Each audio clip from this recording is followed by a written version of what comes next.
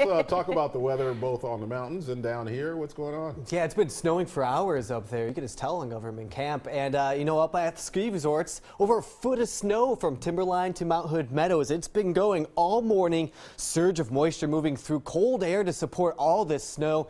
And I think we're going to see more as we go through today and the remainder of today and likely into tomorrow morning. So we're going to have even more snowfall. I'm interested to see what the totals end up being by the time we get into tomorrow afternoon. All right, so Portland right now, it's overcast, a little wet. Temperatures at 51, 31 at Mount Hood.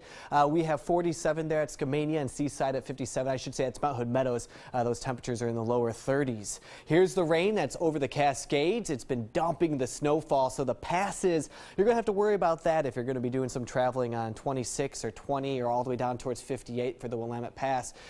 Showers off to the northwest, and some of these could be some thunderstorms, some downpours, brief, but they're going to be there, and we're going to watch storms like this as we go into the afternoon. It's not going to be a widespread rain like this morning. It's going to be more spotty, and some of these are going to bring some heavy downpours in, and we're seeing that over Astoria now. Rain off to the south for areas like Salem, and I expect most of the roads to be fairly wet throughout the afternoon and into tonight, so just take your time if you're doing some traveling. And again, here's some showers from Estacada over towards the east, Sandy. Light rain to moderate rainfall at this time. I want to take you up to government camp. This is the ODOT camera. This is where Cora is, and it's been snowing again since I've been in around 3 a.m. this morning, and up on the Santiam Pass, it was really coming down. Look at that. They had about 5 inches of snowfall, I believe, up on Santiam Pass.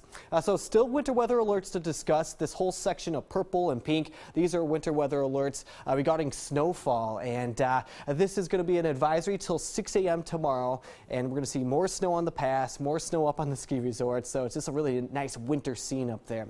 I do want to bring your attention to this winter storm warning off to the east side of the state. I know a lot of people in Pendleton doing some traveling through Meacham. The pass here on 84 is going to likely be snowed over, so take your time if you're going to be traveling in that direction. Today along the coast, temperatures in the mid-50s. We're going to have some sunshine, but with it some showers and some thunderstorms like we just saw on the radar there in Astoria. 50s here, likely the mid-50s, possibly some thunderstorms with some cold air aloft that might allow for some hail again today. We had a little bit yesterday, so keep an eye on that. If you hear some thunder, head indoors if you can. You don't want to be stuck in one of those thunderstorms. 51 degrees for Bend today. Madras about 53. Showers likely there through the gorge, 50s, and up on government camp today, temperatures are going to be in the 30s. 7-day forecast, it gets better for the weekend. If you have plans Saturday and Sunday, check that out. Temperatures in the upper 50s on Saturday to the mid 60s on Sunday as well as Monday. So a great stretch of weather there. We just have to get through today and tomorrow with some more showers. Tomorrow won't be as wet. We'll start to dry on out for the weekend.